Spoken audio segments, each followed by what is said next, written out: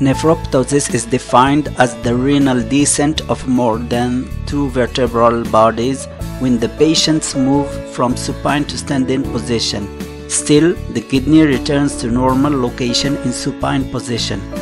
More than 170 nephropexy techniques have been described, but they have been largely discredited because of wrong indication.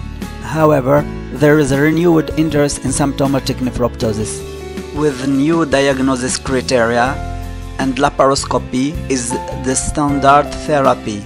Percutaneous nephropexy are a cost and time-effective alternative.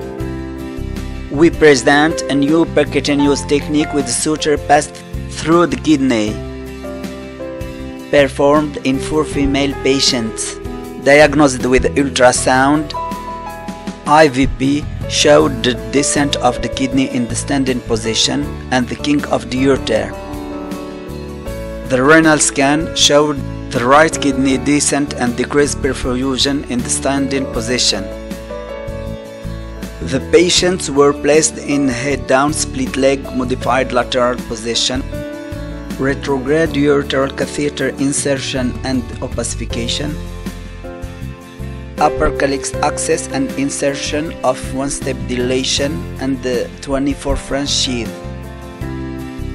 The nephroscope is introduced in the renal pelvis, another lower calyx puncture and insertion of a guide wire.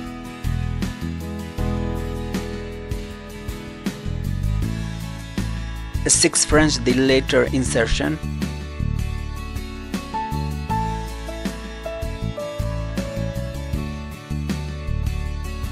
a number 2 polyglactin suture is passed in the renal pelvis through the dilator. Then it is extracted with an alligator forceps through the upper calyx. The working sheath and the nephroscope are retrieved from the kidney and retroperitoneoscopy is performed. Nephrolysis is performed with the tip of the nephroscope using blunt dissection until reaching the dilator sticking out the renal capsule.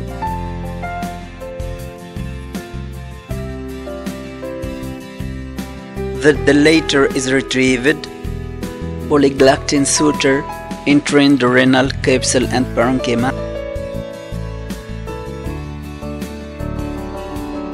The nephroscope is retrieved outside the retrorenal fascia.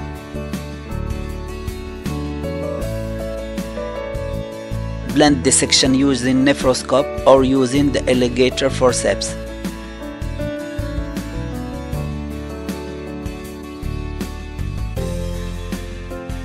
Blunt dissection of the posterolateral aspect of the kidney.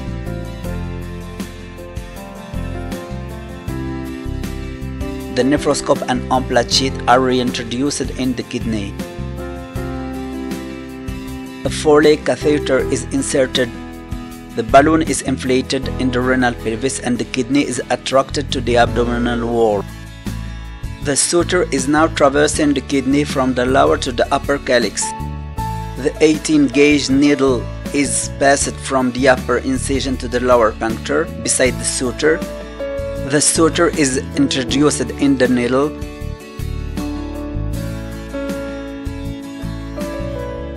And attracted in the upper incision.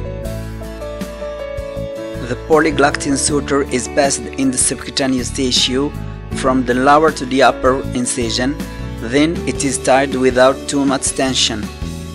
To allow the initial scarring of the kidney, the patients were advised to stay in bed in the dorsal position.